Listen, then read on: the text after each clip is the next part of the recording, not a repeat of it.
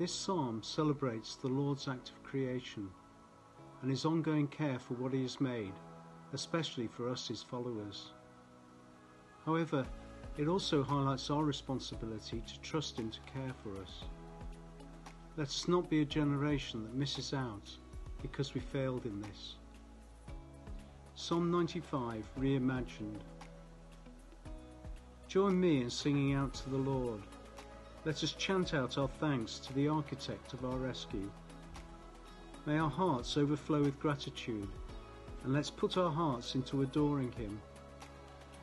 If you look at all the things that people worship, the Lord our Creator is the greatest. Of all the leaders, he is the wisest and most caring. From the bottomless depths of the oceans to the summits of the highest mountains, he cares for the whole earth. The oceans were his idea, and he designed their characteristics. With intricate detail, he shaped the land. With great respect, let's acknowledge that the Lord made each one of us.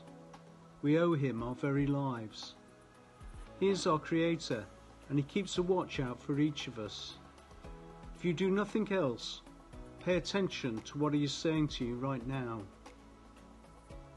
When things don't go the way you want, avoid arguing with me about what is happening or setting me challenges to test whether I love you.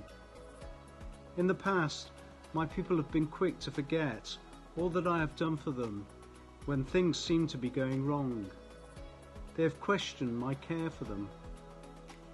There are whole generations of followers who refused to take my direction, and they allowed their hearts to become cold towards me. We were at loggerheads for years. In my frustration, I made it clear that their refusal to trust meant that they could not enjoy my care and goodness.